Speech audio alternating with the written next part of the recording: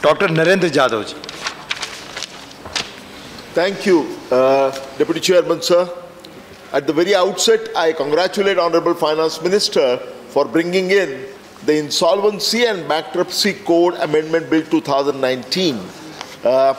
Sir, there is no doubt that these amendments will give greater amount of clarity in the existing framework.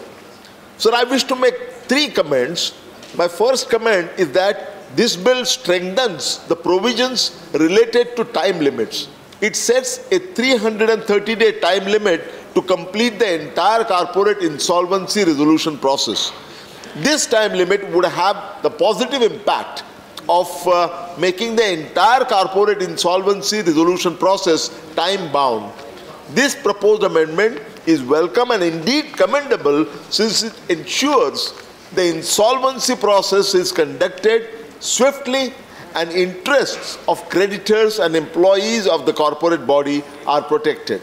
The second point that I want to make, sir, is that this 2019 amendment bill seeks to cure some of the shortcomings that existed in the 2018 Act.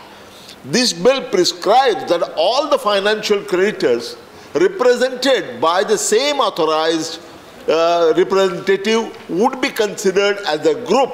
An authorized representative would have to cast one vote on behalf of all financial creditors that he or she represents. This proposed amendment would have the effect of ensuring that the resolution plan is more acceptable to the committee of creditors. Sir, Honorable Member Kapil Sibal ji eloquently argued that this amendment does not go far enough, but he also confessed that the direction is right. Sir, in my view, this amendment is certainly a very important step forward, and as it was explained to us by the Finance Minister, 3 lakh crores have already gotten back.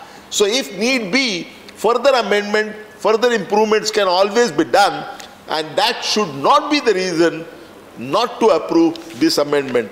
I commend this bill, sir, and I commend the Honorable Finance Minister for this much needed amendment and recommend the bill for the passage. Thank you. Thank you, very much, Dr. sir. Narendra Jadhav ji.